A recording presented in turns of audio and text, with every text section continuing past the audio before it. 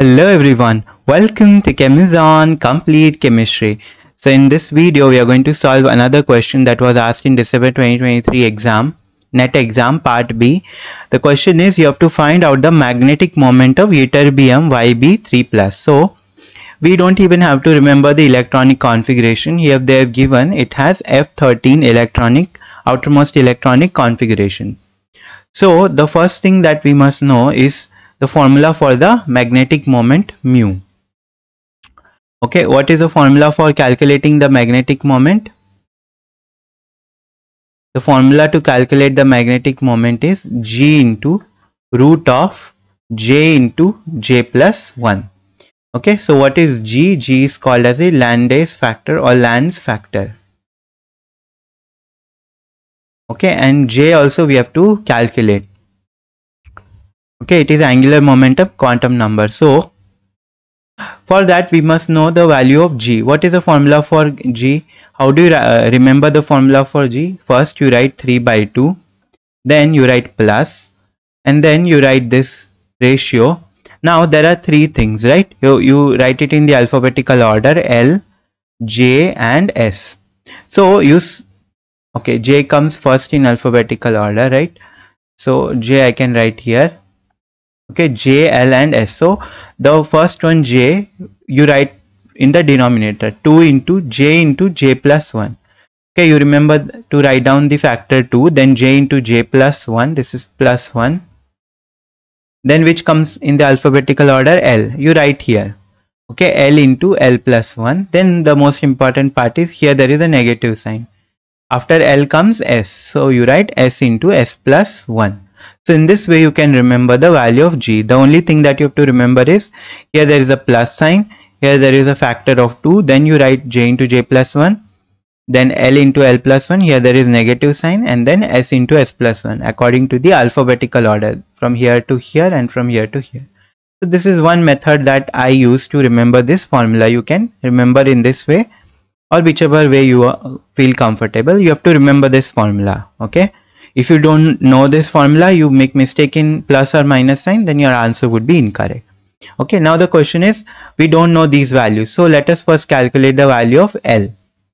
Okay, so L, F we know it has how many suborbitals? It has 7 suborbitals, right?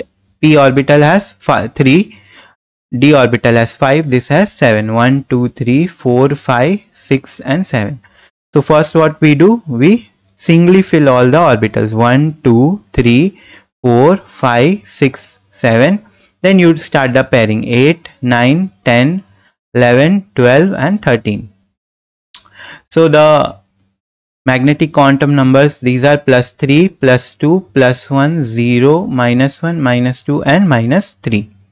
Now how do you write down the L values? Calculate the L values. L is equal to, so first you write down this. Okay, 3 into how many electrons? 2. Plus 2 into how many electrons? 2. Plus 1 into 2 electrons. Plus 0 into 2 electrons. Then minus 1 into 2 electrons. Minus 2 into 2 electrons. Minus 3 into last there is only 1 electron. We are writing for f13, right? So there are only 13 electrons. So substitute 3 to the 6. Plus 4 plus 2 plus 0. Okay, minus 2 minus 4 minus 3. So we can cancel out some values. 4 minus 4 is 0. 2 minus 2 is 0. 6 minus 3 will be plus 3. So now we have got the value of L. L is 3. Okay. Now S also we can find out. S is the total spin. So there are how many unpaired electrons? Only one unpaired electron. So what will be the total spin? It will be half. So we have got the value of S. Now we have to calculate the value of J. Now J, there are two cases. Okay, it can be mod of L minus S or it can be mod of L plus S. L minus S is when the orbital is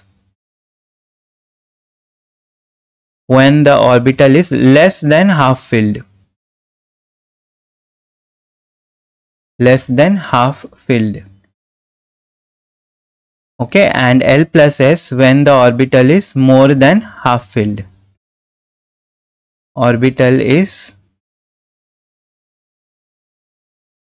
more than half filled. Okay, so what is the meaning of this? F, we know it can have a total of 14 electrons. So 14 means completely filled. So half filled means F7. Okay, this is half filled. Now you tell me 13 is less than 7 or more than 7. Obviously 13 is greater than 7. That is, it is more than half filled. So which formula we will use? This one, second one. So J will be L plus S. L is 3. S is half.